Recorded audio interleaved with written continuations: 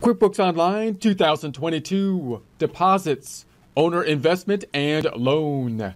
Get ready because it's go time with QuickBooks Online 2022. Here we are in our Get Great Guitars practice file we set up with a free 30-day trial. Holding down control, scrolling up just a bit to get to that 125%. We're currently in the home page, otherwise known as the Get Things Done page. In the business view as opposed to the accounting view. If you wanted to change to the accounting view, it is something that you can do by going to the cog up top and then going down to the accounting view on down below. We will be going back and forth from the accounting view here or by jumping on over to the sample file just to see where the navigation differences will be. Let's open a few tabs up top by going to the tab up top and right-clicking on it and duplicating that tab. I'm going to go back to the tab to the right, duplicate it again by right-clicking on it and duplicating it again. If I was to find the reports in the accounting view, just to, as that is thinking, jump on over here, it's into the reports area. If we go back on over to the business view, the reports are located in the business overview, which we're in the second tab now. I'm going to go to the reports. We're going to be opening up the balance sheet report. So open up the good old balance sheet, one of our faves. One of our faves. I'm going to close up the hamburger. And scroll up top and change the range from 010122 to 123122 and run it. In the report to the right, let's go to the tab to the right.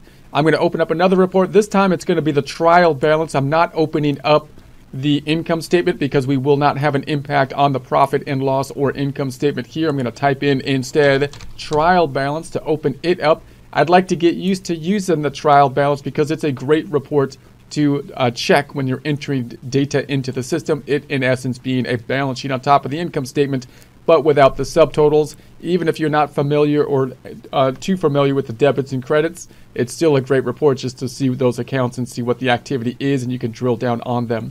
Going to go back up top and change the range again from 010122 to 123122 and run that report. So there we have it. Going to go back then to the balance sheet at this point. Hold control down, scroll up just a bit. Now we're imagining we're starting up a business. This is the startup process. The first thing that typically many businesses will need is some form of capital. They're going to need money in order to invest. So we got to generate some money that we can then invest in and then hopefully use those investments in order to generate revenue. So how do we get the money? At first, later on, we hope most of the money is going to be coming from customers. At the beginning, for the initial investment, it might be coming from the owner. So we're going to first take a look at an investment from the owner putting money into the business, which if it was a sole proprietorship would be just like the owner taking money from their personal account, putting it into the business account. If it was a corporation, then it would be like the issuance of stock, the issuance of the stock in essence being the owner investing money into the business. And we'll also take a look at a loan, which would be the other primary way to finance the operations of the business and get that capital or cash that is first needed. Then when you're first starting the business, depending on how capital intensive it is, how much money you need for the startup, you will typically be buying inventory or fixed assets, property, plant, and equipment, long-term assets that you're going to use to then generate money in the future, either through selling the inventory or through the use of the machinery, trucks, equipment, so on, in order to generate revenue. So that means that this deposit will be hopefully a little bit different than the normal kind of deposits that we expect to have throughout the business, which will be from us generating revenue from customers. And we want to make sure that we make that distinct in basically our accounting system. To look at it a little bit closer, let's take a look at our flow chart here. And this is basically the revenue cycle. Now this is a flow chart from the desktop version, but I'm just looking at the normal flow of any accounting system, and we happen to have nice forms here which tie into the forms names in general that we're going to be using in the online version. So note that if you're in a system, the three kinds of systems that you can have with the revenue cycle, I would say, is one in which you're on a cash basis, but even a step further, you are dependent on the bank meaning you're constructing your entire books from the bank. So that's even a step further in simplification from a cash basis. And then 2, you're on a cash basis, but you're using what QuickBooks wants you to use on a cash basis, which means you're at a cash register, for example. You're collecting cash and you're creating sales receipts, doing the work at the same point in time as you get paid. And then 3, you're on an accrual basis because you're in an industry such as bookkeeping or accounting or the legal industry or something like that, where you do the work first and you invoice the client and therefore have to have an accrual component of accounts receivable on the revenue cycle.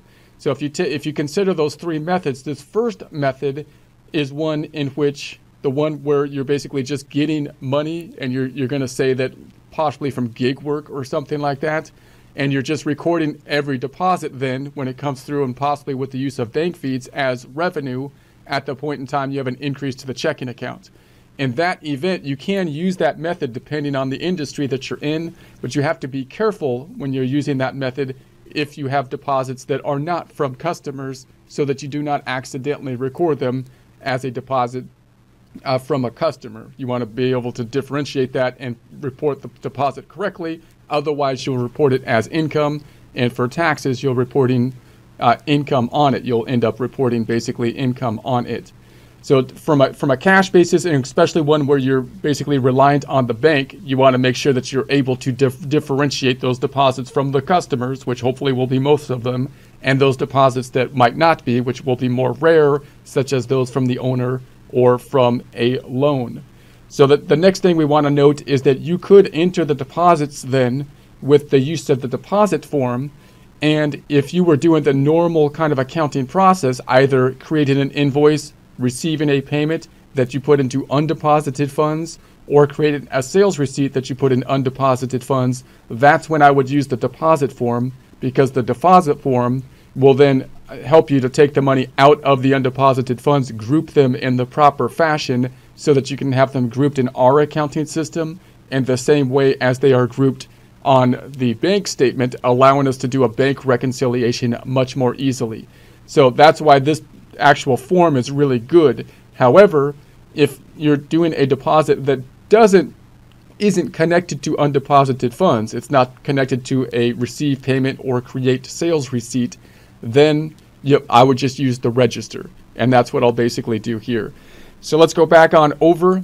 I'm going to go back to the first tab. Imagine we, the owner, are putting money into the company. The process when you enter a transaction will generally be, I'll hit the drop down and say, well, first off, is there going to be some kind of form designed specifically for this task? And usually I will use that form. Now there's no specific form like an invoice because it's not coming from a customer. Sales receipt doesn't work because it's not coming from a customer. We could use the deposit form, and that's basically what we will use, but I don't really need to go to the deposit form here in this case because it would be easier oftentimes for me to enter it directly into the register. So that's what I'm going to do here. I'm going to enter it into the register, and I'll do that by going to the bookkeeping down below. If you were in the accounting view, it would be in accounting down below. I'm going to then go to the chart of accounts, which is usually the default here, chart of accounts. I'm going to close up the hamburger, and then I'm going to go into the cash here. I'm going to go to the view register. Note that the view register here is on all of the balance sheet accounts in essence, possibly not the retained earning ones, but all of the balance sheet accounts. So the register, you usually think about it as a cash thing, but there is a register that you can do this kind of transaction for all of them. Also note that you have a difference here than the desktop version where you can identify the type of transaction you are entering. So if you hit this drop down or rise up in this case, it'll have all the types of transactions that you can put into the system. So even though I'm putting it into the register, I can clearly designate that I want it to be entered with a deposit form. So this will give me the minimum data or detail I will need to enter, in essence, a deposit here. So I'm going to say, all right, this is going to be as of 01/01, let's say 22, beginning of the current period, and it's going to be from the owner. I'll just add owner here, owner tab, and the owner, notice I don't really have, it's not a customer or a vendor, but between the two, I'll say customer, and we'll say owner. memo. For the memo, we could say owner investment, and then it's going to be a deposit. We're going to say it was for 65,000. And now the other side, this is where you want to be careful that it doesn't go to income. It's not income because we, the owner, put the money in here. Other deposits we would hope would be income. We want to put it into some equity type of account. And you'll recall that they gave us like 100 equity type of accounts, which is quite kind of weird, honestly. And they're kind of out of order here as well because they put the expenses up top. But you get down here to the equity accounts, and you might put it into basically the retained earnings. Sometimes it'll just be in the retained earnings, or you might break it out as its own basically owner investment account. In other words, you could generally have one account as your owner investment account, or you might break out basically the owner investment into its own account that you should roll into the equity account or retained earnings periodically. So that's kind of a judgment call, but they gave us the owner investment account, and I like that. We're going to put it into the owner investment account. Remember, if it was a corporation, it would be like the issuance of stock would be a similar kind of transaction here. So let's go ahead and save it. And there we have it. Let's go to our balance sheet and freshen up the report, going up top and running it. So we got something fresh to work with. Go into the 90,000. There is our deposit. Now, if I drill back down on it, it'll take us to the actual deposit form, not to the check register. So we go into the deposit form, and there is the actual deposit form. And notice on the deposit form, we got just the checking account up top, and then the funds received, the account basically down below on it. So I'm going to close that back out and then go back up top, back to our summary. And then the other side went into the equity side of things down here, went into the owner's investments, 65,000, increase in the equity. So assets went up, equity went up, but net income did not go up because it's not a performance item. It's just the owner putting money from their personal account into the business account. We didn't actually generate any revenue. So there's the 65,000. Scrolling back up, let's go back to the balance sheet. So now we've got some cash, we've got some capital that we can invest in some machinery and inventory, but it's not enough. We need more. We need more capital. So let's take out a loan. That's a good idea. Let's go to the first tab over here. We're going to do the same kind of thing. I could go to the hamburger up top, and we could use the deposit form again.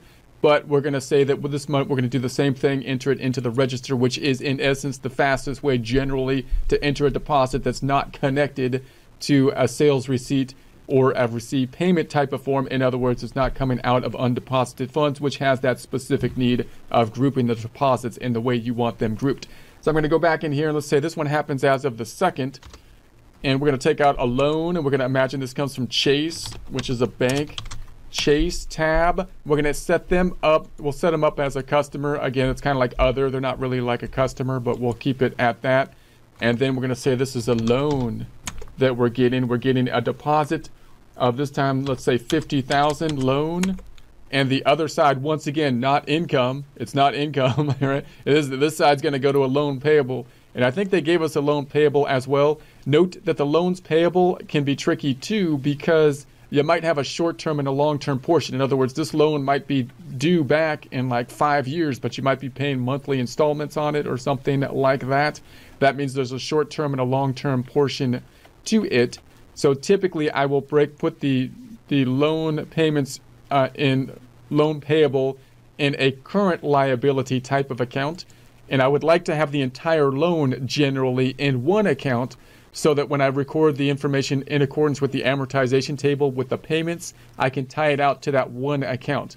And then if I need to break it out to a short-term and long-term portion, I'm going to do that periodically at the end of the month or year as is needed for financial reporting purposes, and then reverse it back to one account so that I can use it for internal use. That would be my preferred method. I would also have a different loan account for each loan that you have, possibly sub-accounts to a master or a parent loan account, and that way you can track each of your individual loans in the system and tie it out to the amortization table. And when you work with your accountant that wants to tie out the short-term and long-term version, that's fine.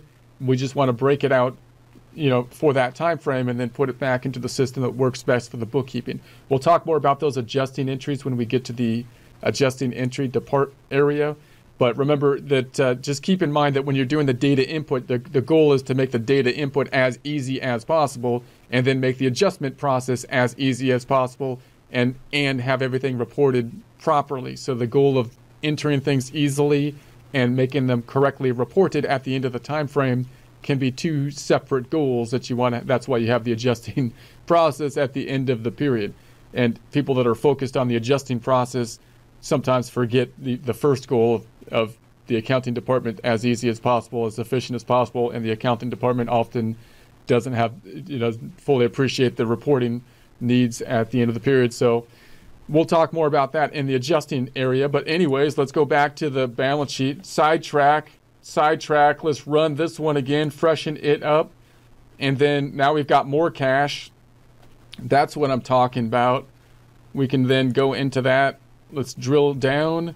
There's our deposit form. There's the 50,000. Using a deposit form, if I go into it, I see an actual deposit form, not the check reg. So let's close that back out. Scroll back up again. The other side, this time's going into a payable account, also not on the income statement. No impact on the income statement thus far. We haven't earned any revenue or created any expenses thus far. So if I go into the accounts payable or the loan payable at this point, we've got then the original amount was the 22 and now the 50 in the loan payable. Scrolling back up, back to the balance sheet, we could see this in a nice quick view on the trial balance, and look how nice and easy you can jump back and forth between those with like minimal scrolling. Everything fits on like one page without even, I don't even need to scroll. I've got it zoomed in 150 and I don't need to scroll. Well, maybe a little bit, but still, like, it was pretty minimal. That's the beauty of the trial balance. I could scroll down. If I wasn't at 150, I was over. See, at 150, I don't need to scroll pretty much at all. In any case, this is where we're standing at this point in time. We got the trustee trial balance. So if you're following along with the practice problem, I think this is the easiest one to check your numbers at. If your numbers tie out, great. If they don't tie out, then you might want to do a range change up top and see if it's a date issue that is the problem.